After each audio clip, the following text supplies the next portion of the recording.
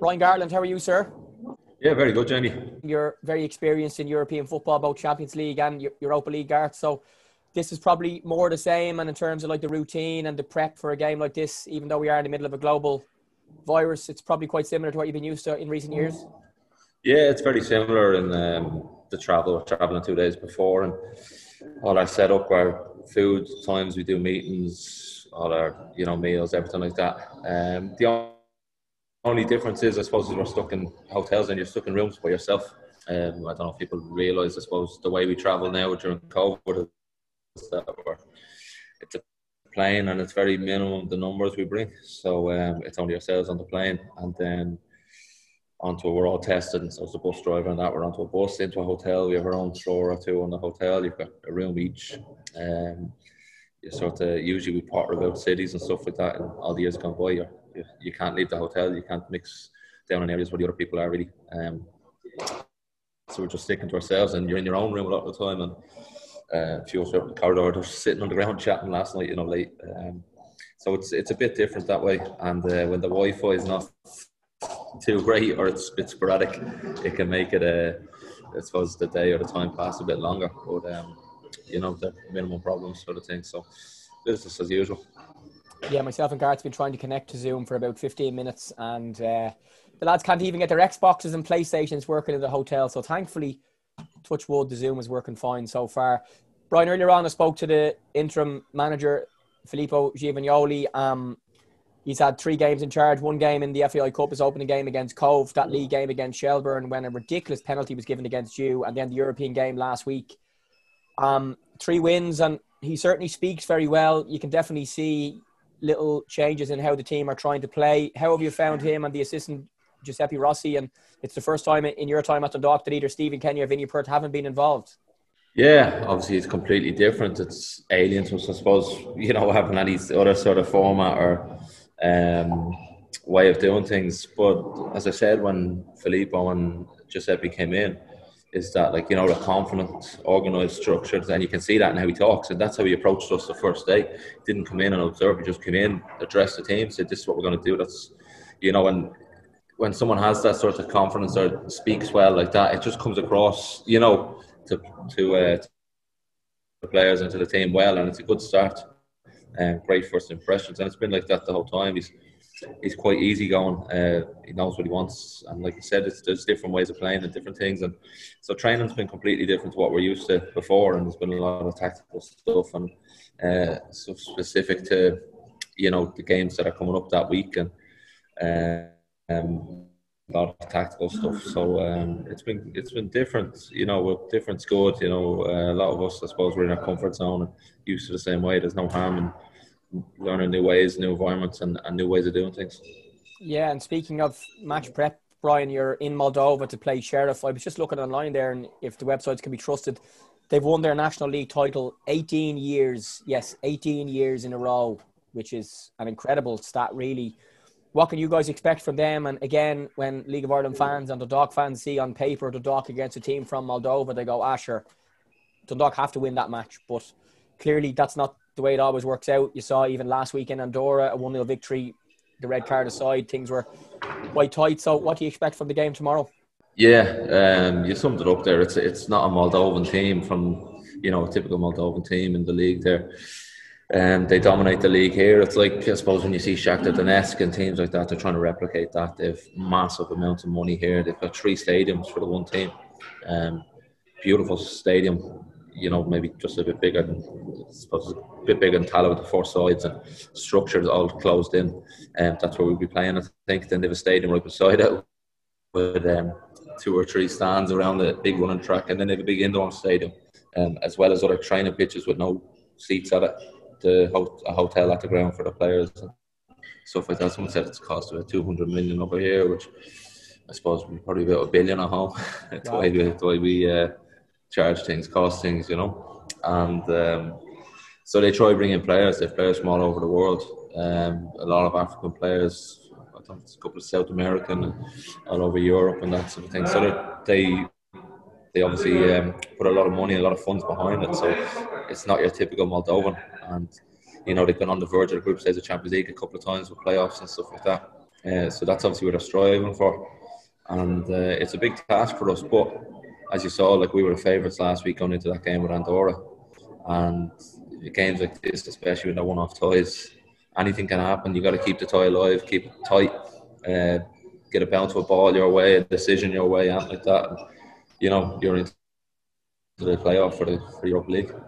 Yeah, you mentioned earlier on about yourself and maybe the players being in a little bit of, a zone of comfort in previous years, and just because you were so used to the staff and the manager, and then when Vinny took over as well. In the couple of games that Filippo's been in charge, for example, Sean Gannon, who was injured but hasn't started any of them, I'd say he might start tomorrow given that there's a suspension for Andy Boyle. He decided to give Aaron McCary a go in the Shells game and brought Gary Rogers back in for the European game last week. And he doesn't know the players. I'm sure he's been able to research online, but he's been able to see you guys for the last 3 weeks, and he's picking the best 11 that he feels will help win in games, no matter what type of reputation those players might have in this league, which I'm sure is an interesting one for you guys, but also adds a little bit of spice to training, and everybody's really trying to compete to play in, for example, this game tomorrow, and then the last 5 or 6 league games with the cup to go as well. Yeah, I suppose, like we were saying, we got a bit. I suppose we are comfortable in our ways, and now there's strengths to that because routine and habit, breeds success if you're doing the right things and the right way. But yeah, it's a clean slate for everyone. We've got a manager that comes in and no preconceived conceptions. Perceptions of any player or anything like that. So everyone has a clean slate. Players that like myself, and what I felt, you could predict the team, and it didn't matter what you're doing training before, and people had their mind made up when you weren't getting a fair crack at a whip. Have a clean slate, and the thing is, the competition here is that if you're not doing well, you'll be out and someone else is in. So yeah, it's given us all a little kick up the arse to say, because you need to impress, and you've got, again, like I said, a tactical manager that will put in different players in different situations and against different teams. There's different needs, sort of thing. So, it's sparked a bit of life into us like that, and competitiveness in training, and maybe a few lads that would have been comfortable as well. Now have to make sure that they're at the highest level and not just going through motions. So we're all in the same boat in that way. Is that if you're not at it, you're not in, and then if you're out, you need to work your socks off to try to get in. Filippo Giovagnoli, you're very welcome. You're in Moldova, ready for another Europa League game. So how have plans gone? And I'm sure you guys are all set for hopefully another big League of Ireland night in Europe tomorrow night. Yes, we are. It was a good trip here. We are all set here in the hotel, and tonight we're gonna have the last practice before the big venue tomorrow. But we are ready. And we prepare the game. For you, Filippo, you've been in the job now for a number of weeks. You've had an FAI Cup win over Cove. You've had a league win over Shelburne, and you had the European game last week with another European game tomorrow.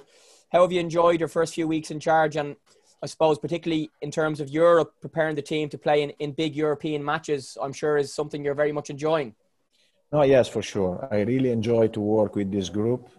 The players were amazing with us, amazing attitude, willing to learn every day and to explore, different way to train eventually for them. Of course, we didn't invent the wheel. I always say that.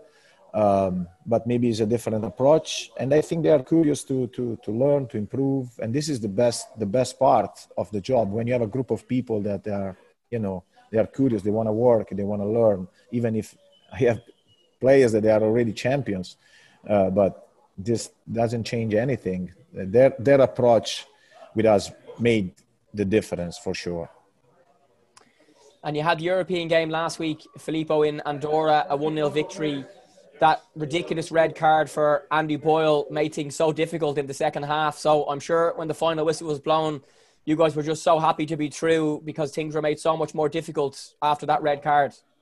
No, yes, you're completely right. A game that, we were controlling and became something difficult. But this, I think, represent the international matches.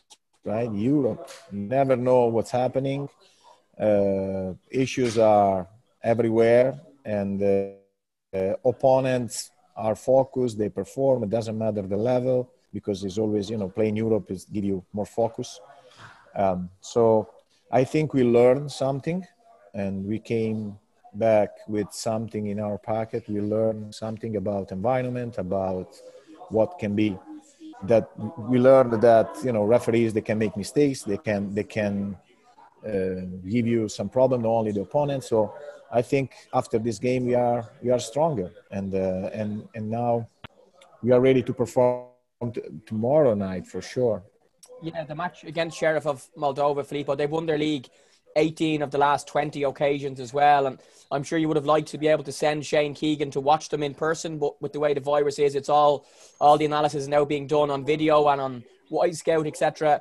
What do you know about them, and how have you been able to prepare the team, given that you haven't actually been able to go and watch them in person because of what's going on in the world? No, yes, of course. All the scouts, they have to use the video platform. But we studied them. We still looking them. Is really good team, and they have 21 international players, and really good individually for sure. It's a team that, you know, is really a rich club and ambitious. So we know what is the challenge. So we will need to perform. We will need to give our best performer without doubt. And but we will do. I'm pretty sure that we will perform a high level. In 2016, Dundalk made it to the group stages of this competition, one of the most famous European runs in the history of the league. I know there's one more round to go if you get through the round tomorrow. I'm sure you're aware, and the people of Dundalk have explained to you the stories from 2016, and I'm sure that's an ambition of everybody, if you can get through this round, to try and go as far as you can and make it all the way to the group stage in this competition. No, yes, I hear the story, everything, but I'm trying to stay focused in the task, because, you know, everything can affect you in the good and in the bad. So the best thing for me is to stay focused on what I have in front. So right now I have this game, and I have to prepare this game. And then you guys are in charge to talk about history and stuff. I have just to be focused on the job. Or I don't want nothing is affecting us, me, the players, and anybody else. Filippo, thank you. The best of luck. Thank you, Cheers. Jamie. Thank you so much. Best of luck. Thank you.